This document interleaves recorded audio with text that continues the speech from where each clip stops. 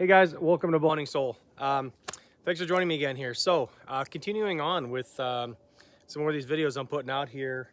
Not being able to get out a whole lot into the actual woods. I'm still at the archery range. If you notice my previous video, I sunk down like almost my knees. I'm kind of standing on ice and snow over here, trying not to sink down. So anyway, this video, I kind of wanted to do a follow-up on this Pacific Styk from St. Patrick Lake longbows. Now, you guys have probably seen the other video, the initial video. You've probably seen me shooting it. I'll link the other video in here, somewhere here, maybe in the end or something like that. But, you know, people want to know how I'm getting along with it, how I'm liking the ASL, how I'm liking this particular bow. Does it work for me? Is it, how does it shoot? Does it have any shock? Is it accurate? How is it to carry? All that kind of stuff. Is it smooth? So we're going to handle all that stuff. So number one question is, do I like it? No, I love it. I absolutely love this bow. I did alternate through, when I did hunt this year, I did alternate between this, the Elkhart, and the Grizzly. And I did shoot a rabbit with this thing, which was pretty sweet. But, you know, all three of those bows, I'm going to do a video on kind of the differences between them. I don't know, in the next few weeks, maybe sometime here, I'll try and get out and do another one, but they're all completely different. My Grizzly feels different in the hand. My Elkhart feels different in the hand. This feels different in the hand, and you shoot them completely differently.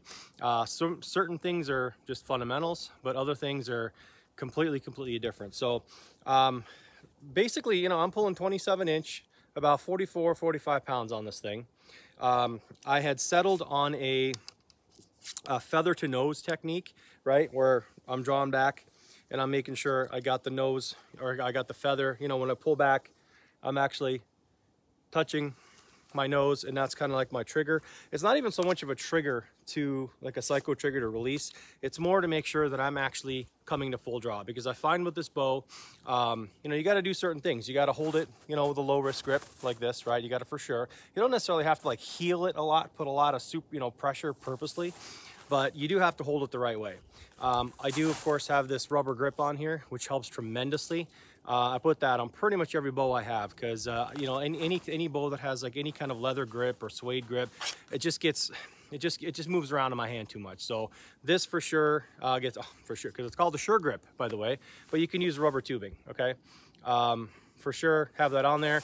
By the way, I have that little stripe in there. I got a little zip. Woo! See, I'm sinking in the snow. That's a little zip tie in there that I got. It's kind of a little bow holder, right? I move it up. That's a Jason Samkoviak trick right there. So a Twizzler works too, by the way.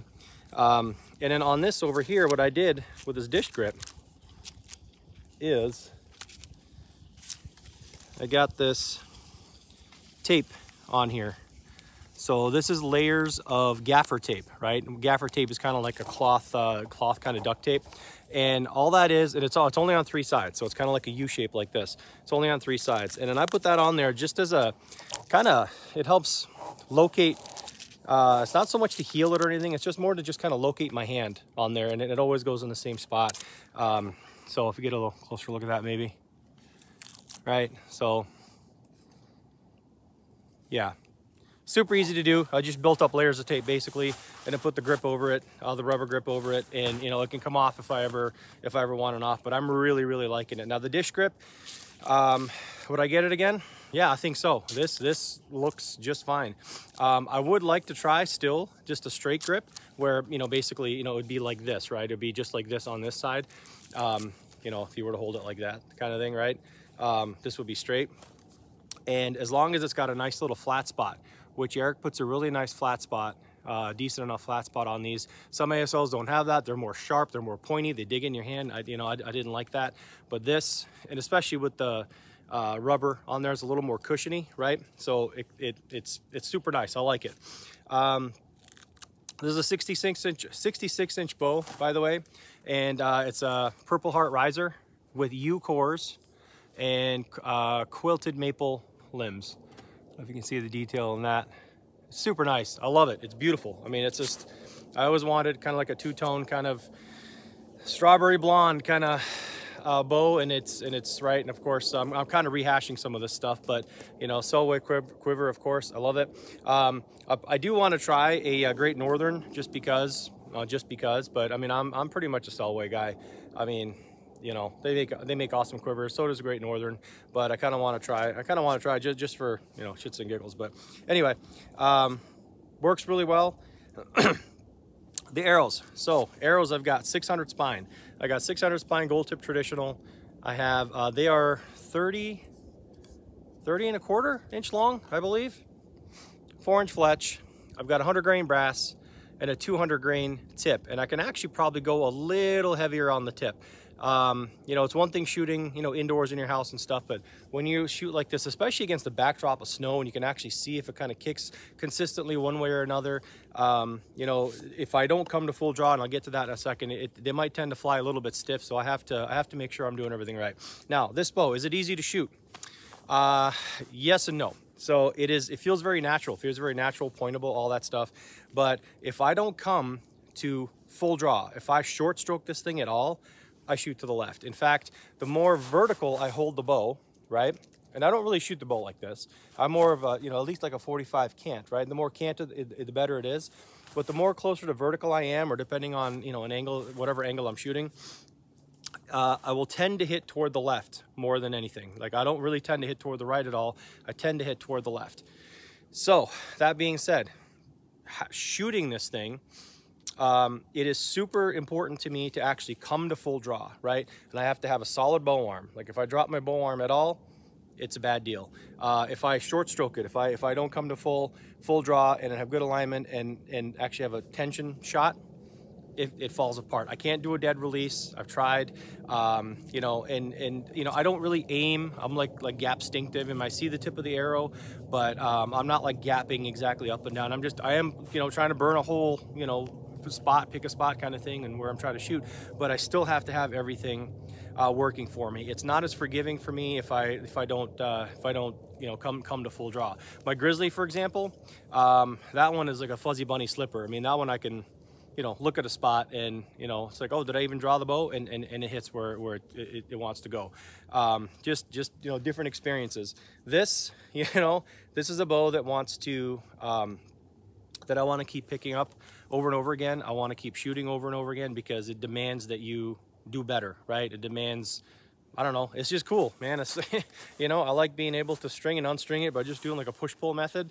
I'm not going to do it in the snow over here, but other than that, that's the bow. So I got strings, by the way, from St. Lawrence Traditional. This is Mindy Gibson up there in Canada.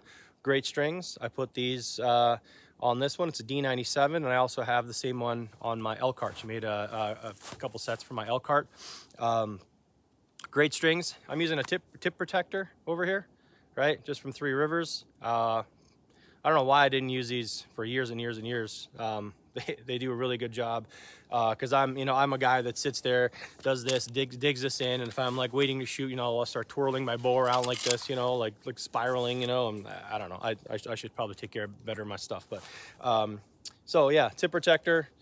The bow hasn't changed at all as far as anything. I'm shooting as far as like brace height goes, from in here, from inside the grip to the outside of the string.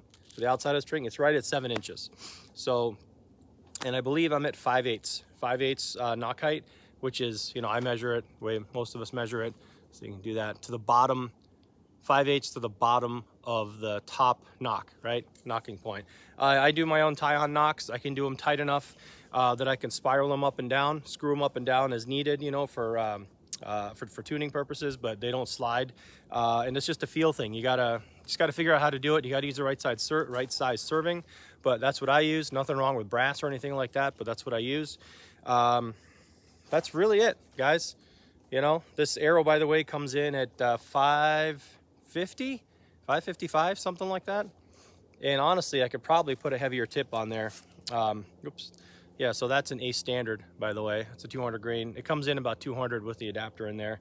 You know, and I don't know that I'd be hesitant to shoot 250 grain tip on here, to be honest. Bring it right up to 600, make it a little bit weaker. I tend to do better with weaker arrow shafts, especially on something like this where I definitely need it to kind of curve around. I know that's probably not, you know, good as far as like bear shaft goes. I'm a stickler for bear shaft tuning with everything else, but you know, when you've got a shelf that's really not cut like this, you know, call me an idiot, call me whatever, but I prefer that it's weaker, that it goes around and bends around a little more easily than it is stiff. So anyway, that's pretty much it. I'm gonna do some shooting here. We'll just take some shots. I'm not gonna make it too long. It's already a 10-minute video, so follow along. All these shots will be anywhere from, I don't know, 10 to 15 yards, something like that. Probably not much longer than that. So, and that's pretty much the extent of this bow. So if you like this bow, you know, get on Eric's waiting list. He's got, I mean, he's probably over a year at this point. I'm not sure at the time of this recording, but quite a while. But you know, if you can pick one up, definitely go pick one up. Super awesome bow, super quiet, great stuff. So I'm gonna leave links for all this stuff below, by the way. So yeah, shameless plug, right? I mean, I'm an affiliate with a bunch of stuff, not with Selway, these guys, but you know, I'm always gonna promote Selway stuff. They're great. I'm always gonna promote this. They're great. You know, jacket. Hey, buy the Columbia Sender jacket, right? Anyway, I'm gonna go shoot. Follow along.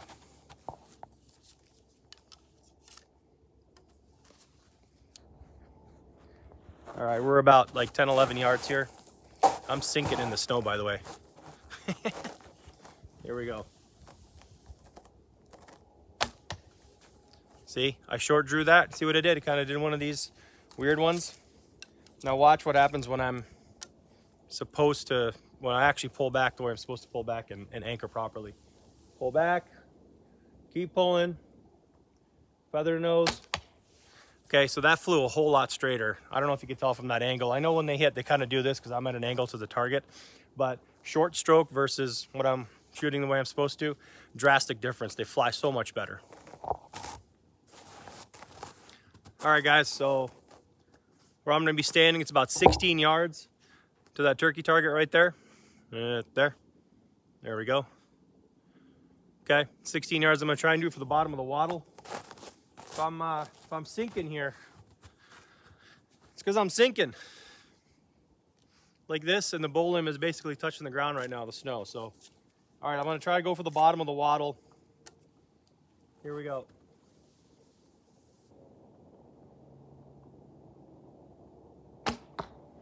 Okay, just a touch high.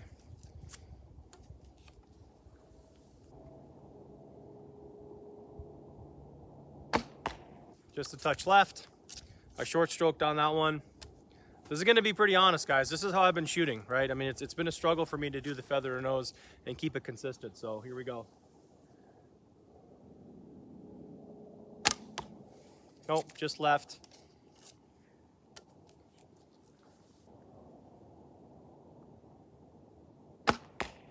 All right, so that one ended up not too bad. Let's go take a look.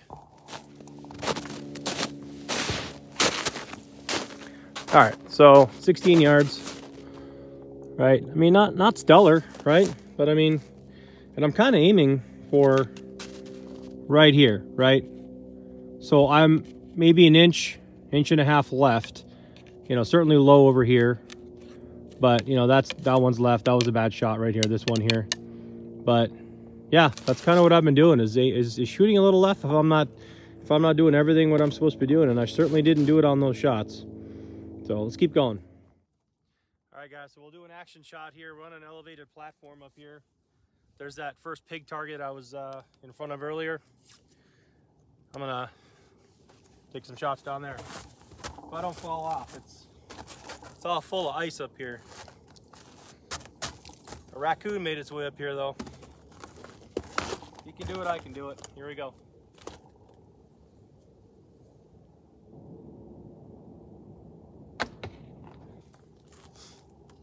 That was a good shot. What I do like is I can hold this bow damn near horizontal and it shoots really good. Let's do one more.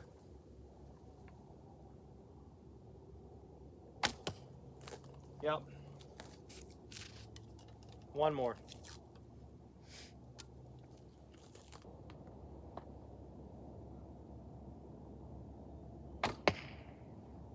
Yeah, that was side by side with the other one. So you notice though, on those ones, I didn't come to full draw. But when it's that close and it's that short, I'm having a hard time coming all the way. But for me, if I'm holding it that horizontal, it's actually coming off. The flight is actually really nice. And you know, if it looks good, I've been going with it, and it's flying straight, it's flying true. So let's go down and check it out. All right, so try not to drag the tripod here on the snow. We're going sideways. All right, so this first one to the right was my first shot, and then I actually did adjust my aim over to here. So these two were the number. This was second one, the bottom one was the third one. So I'll take that. That's like it's about 10-12 yards actually from, as far as from the base of that tower, so which is right there. Not too bad. Let's keep going. All right, so we got a bear target over there. I don't know what this is. I know it's about 18 yards actually, because it's 25 to up here, which you can't really see, which is to that road right there, or a little bit actually to that stake. So we're, I don't know, I'm gonna say we're about 17. All right, here we go.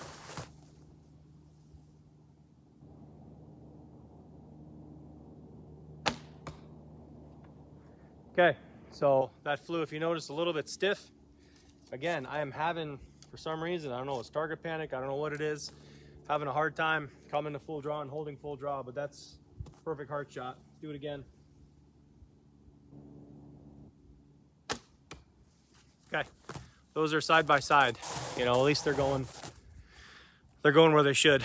I'll take you down there. Oh, Nelly, there we go. Sorry, it's kind of hard to prop you guys up here on this tripod. So here we go. Right, I mean, that's where I was aiming, but I can tell you on both of those shots, I did not come to full draw. I did not hit feather to nose. Just something I'm constantly just trying to work on. All right, I'm gonna set you up over here, and then I'll take some shots from the ground over there. You can see how the bow looks kind of in profile or whatever.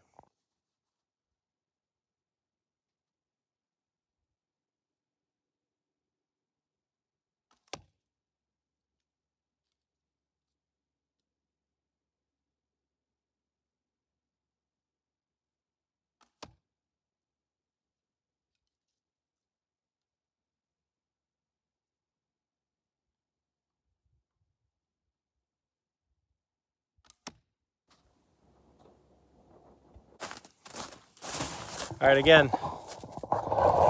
So they hit really good, but they flew like crap because I didn't come to anchor. Let's do it again.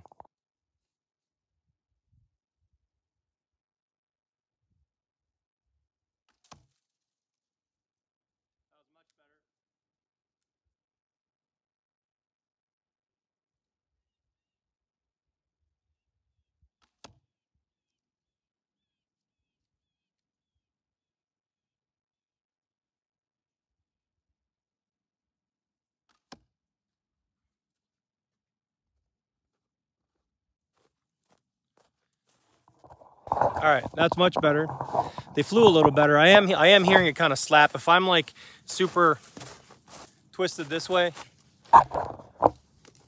and I'm you know, pulling like this, I am feeling it slap, or hearing it slap my sleeve a little bit. There's not much I can do because there's not a sleeve. I mean, this is a pretty trim arm, right? So at least sleeve on the jacket. So it's not like I can do a whole lot over there, but it's just one of those things you gotta, you know, you can't get every little piece of clothing out of the way. I'm convinced that that's impossible, especially with the string angle that this makes, which again, I've done a video on this before, where if you have a longer bow, right, you know, when you're at full draw like this, okay, or like that, the angle that the lower string makes with a shorter bow goes away from your body at a much faster rate. With a longer bow, the angle doesn't go away from your body at a much faster rate. It kind of, you get a little bit of this, right? Hitting into there. So it's just one of those toss-ups, right? Longer bow technically is more forgiving, but you do have to deal with that string angle thing that I don't think a lot of people think about. I know it affects me for sure. So anywho, all right, that's it. All right, guys, so that is an honest, there we go, steady. That is an honest review of how I'm, you know, getting along with the Pacific Styk. I love shooting this bow. it's a great bow. It does what it's supposed to. It's quiet. You know, I think the only thing here is like these feathers slap because I didn't, you know, do the quite angle these, you know, in here quite enough. But no, next hood foam I'm gonna do a little bit different.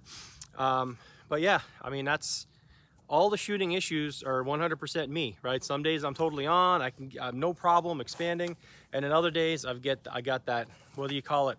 It's not a clicker, right? But you know, like feather nose to nose panic, or expansion panic, or whatever you want to call it. It's a real thing, and I'm fighting it. But the bow itself, I mean, it's sending arrows where they're supposed to go, right? It's just if I'm not doing the right thing, then of course, you know, the arrows are going to go where, you know, they're going to go. Now they're going to group well over there, but again, for me, if I don't come to full draw, expand properly, hold my grip, not drop my bow arm, I shoot to the left. I tend to shoot to the left, and I tend to shoot with it flies a little bit stiff, no matter how much I try to weaken the shaft or anything like that. It's a release thing. It's a human error thing, not a bow thing. So that's what I got to work on. So anyway, I'm gonna enjoy the rest of the day here.